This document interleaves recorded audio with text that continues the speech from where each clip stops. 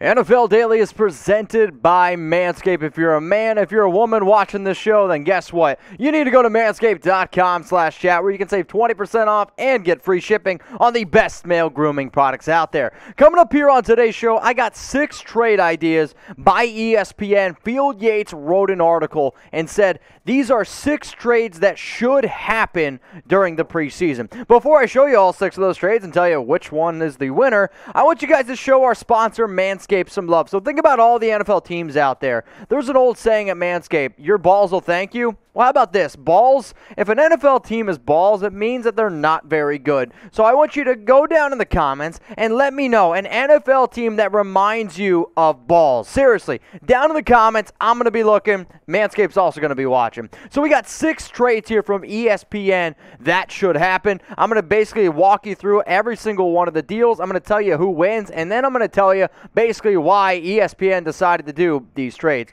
So here's the first trade idea. It's between the Saints and the Miami Dolphins. The Saints get star cornerback Xavien Howard and a 2023 conditional 5th-round pick. The Dolphins, they get a 2022 first-round pick. But this wouldn't be a Chat Sports show if I didn't ask you every single one of these winners or losers here for the trade. So, who wins this trade here? Type Saints down in the comments, or I want you to type Dolphins. And since there are a few teams that are actually going to be featured more than once, it's really important that you listen to which team I'm telling you to type. That way when I go down and look to see what you guys have to say, I know which trade you're referring to. So who wins this trade here? I want you to go down and let me know down in the comments section. So Saints or Dolphins, I'm actually going to sit here and I'm probably going to end up pointing my finger at the New Orleans Saints. And the reason why I'm going to go this route is because if Jalen Ramsey can go for 2 first-round picks, not that Xavien Howard is as good because he's not, but the fact that you're only going to give up 1 first-rounder and you're also going to get a 5th-round pick in return, that to me says the Saints win this deal. But here's what ESPN had to say on why it makes sense for the Dolphins. Howard formally requested a trade last month, putting the spotlight on a potential deal for one of the league's best defenders. He's due $49.35 million over the next 4 years, but the Dolphins have thus far been unwilling to acquiesce to Howard's financial desires after linking him to a 5-year, $75.25 million extension in 2019. Here's why it makes sense for the Saints. Howard fills what is the team's greatest need at the moment, cornerback depth.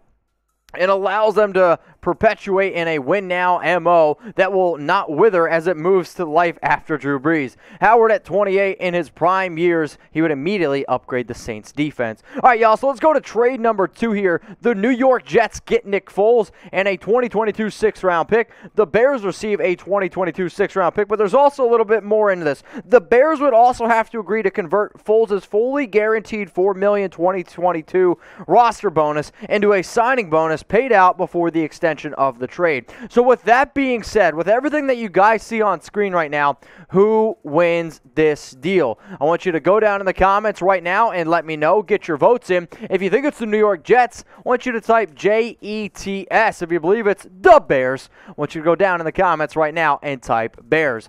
The way that I'm going to end up falling here on this deal is I'm going to say that the Jets end up winning this one for the simple fact of this. You're getting a backup veteran quarterback, which is something New York desperately needs. Like, let's not shy away from that. When you really look at a lot of the backup quarterbacks in New York, it's not very pretty. The only guy that's even thrown a snap is actually Josh Johnson. Now, if you guys love Chat Sports, what I want you to do is make sure that you guys subscribe. Not only do we go live all the time, and we've been doing even more NBA videos here, but what we like to do is be interactive, have a good time. So to make sure that you guys never miss anything, I want you to hit that big red button that says subscribe. So here's the reason why ESPN thought it made sense for the Jets to go ahead and pull off this trade. The Jets quarterback depth chart beyond rookie Zach Wilson is James Morgan, Mike White, and just signed veteran journeyman Josh Johnson. Morgan and White have very little NFL game experience, and Johnson isn't likely to make much of an impact, which means the duo behind Wilson is one of the least experienced in the league. Here's why it makes sense for the Bears. This is a long way of saying it won't be easy to unload Foles, but this structured saves Chicago $5 million in 2022. The draft capital is essentially negligible, but is used to facilitate the deal. In sum, the Jets would owe Foles $8 million over 2 years years and a fair amount for a player who would be one of the league's top backups. Let's go to the third trade idea here from ESPN's Field Yates. The Jacksonville Jaguars, they get tight end Zach Ertz. The Eagles get a 2022 conditional 5th-round pick. The pick is also based on how much Ertz plays and how successful he is on this team. So who wins this deal, y'all? If you think it's the Eagles, go down in the comments and type EAGLES, Eagles, or if you think it's the Jacksonville Jaguars, go ahead and type Jags. I'm going to sit here and say that realistically, I think it works for both sides. And the reason why I think it works for both sides is because the Jags desperately need a tight end. Sorry, Tim Tebow. And the Eagles, they're trying to get rid of Zach Ertz. If it hurts you really bad when you shave your manhood, then maybe you're not using Manscaped. We are introducing the Lawnmower 4.0, and if you want to take advantage of this awesome deal, promo code CHAT at chatsports.com/chat. 20% off and free shipping. What did I say? Manscaped.com/chat. I got producer Jeremy. He's telling me you said it wrong, Mitch. And you know what? Maybe I did. I get so excited when I talk about Manscaped because I'm like, I use these products every single day. They work phenomenally, and we get to be kind of dirty. And I don't know, my childhood self comes out a little bit. But best male grooming products out there, and they are really, really amazing. The code is CHAT. That link is going to be available for y'all in the comments. It's also going to be available in the description. So if you're Zach Ertz, and I don't know, you're trying to get the nicest tight end you can get, shave it up. You don't want to be rocking your George W. for too much. All right, y'all, so here's why the trade makes some sense here for the Philadelphia Eagles. There's no mystery surrounding Ertz's preference to be traded away from Philly, as he's been the subject of speculation throughout the offseason. With Dallas Goedert available to step into the more primary tight end role and youth movement in some spots of the roster, the Eagles will have a new look under coach Nick Sirianni. Here's why it makes sense also for the Eagles. Ertz is due $8.5 million this year, which Philly would accumulate in cap and cash savings in any deal that is executed. The draft pick adds to the Eagles' treasures trove of 2022 selections.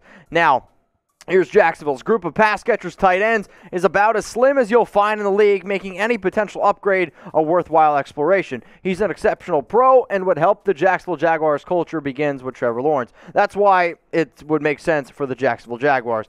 Here, let's go now to the fourth trade idea, and it's between the New England Patriots and the Arizona Cardinals. This one's kind of just straight up. It's a swap. Andy Isabella to New England. The Arizona Cardinals, they get N'Keal Harry. Harry's already requested a trade from New England. Remember, drafted in the first round back in 2019. And this is one of those where Isabella's a more underneath slot receiver, if you will.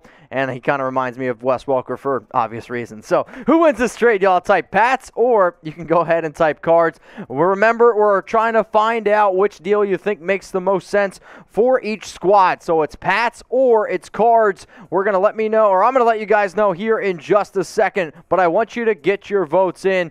Patriots or the Arizona Cardinals. I actually think that both teams end up winning this deal for the simple fact of both guys get a fresh start. I would rather have N'Keal Harry, but Harry kind of fits more into what Cliff Kingsbury's trying to do, and Andy Isabella fits more what the New England Patriots are trying to do. So here's why ESPN had to say on the Harry and Isabella trade basically works for both sides. Harry, New England's 2019 first-round pick, has requested a trade after 2 disappointing campaigns to begin his career. The big wideout has struggled to create separation and to be a force after the catch. He looks like a fringe player to even make the team's roster. This deal essentially amounts to hoping that a change of scenery will serve both parties well. Hicks, ESPN on Harry and Isabella, that was the trade idea. I almost jumped ahead of the next trade because I saw it coming up, and it's all good. Here's the fifth trade idea. The Bengals, they get linebacker Jordan Hicks. The Cardinals get a 2022 6th-round pick. So, y'all, you know what I'm going to go ahead and ask you. Who ends up winning this deal here? Because both sides are trying to move on from certain players. I actually think this would help out the Bengals a lot. But before I give you my answer, who wins this deal? Type Cincy, or I want you to go ahead and type Arizona. But again, guys, Cincy, Arizona, who ends up winning this deal here? Now, before I give you my answer, if you could, hit me up on IG. I'm at Mitchell Renz 365. And if you want to go ahead and give Jeremy some love out also on Twitter, he's at JIBeeling yelling as he's whispering in my ear. So that's the guy making all the graphics move behind the screen. In terms of who ends up winning this deal, I actually think the Bengals do. You're getting a veteran linebacker who had over 100 tackles last season, which would definitely help this Bengals defense. But this is what ESPN had to say and why it makes sense for the Cardinals. Hicks has already been granted permission to seek a trade after agreeing to rework contract earlier this offseason that pays him a base salary of $2 million with $1 million more available via per-game roster bonuses, 46-man and 53-man. He finds himself on the outside looking into the Cardinals starting defense after the organization has used first-round picks in back-to-back years on Xavien Collins and Isaiah Simmons. This is why it makes sense for the Bengals, according to ESPN. For Cincinnati, the addition of Hicks would allow the team to beef up an area that is one of its biggest needs right now. The Bengals have invested some recent draft capital into both positions Jermaine Pratt, Logan Wilson, Akeem Davis-Gaither, but a veteran presence would help augment the group during a season in which improved results are needed for the franchise. The last trade idea is actually one that I've had here on Chat Sports before. The Rams get Sony Michel. Remember, Cam Akers ended up injuring himself. He's going to miss the entire season. The Patriots, they get a 2022 fifth-round pick. There's already been tons of trade rumors around Sony Michel because it looks like they're going to rock and roll with Damian Harris. So the last time I'm going to ask this question, who wins this trade? If you believe it's the Rams, go ahead and type LAR. If you think it's the New England Patriots, I want you to go ahead and type NE. Just kind of like I had a few trades ago, I believe both sides win this one. The Rams get a new starting running back in Michel. Yes, he's battled some injuries. And then in terms of New England, you get some draft capital back. Sure, you kind of have to bite the bullet a little bit taking a running back in round one, but the knee injuries have definitely hurt his production just a little bit. All right, y'all, before I go, shout out to producer Jeremy. He found his Twitter thing down below. Go ahead, give my man some love at J.I. Beeling. He does a lot of amazing work here at Chat Sports, and I'm heading out too. Enjoy your week.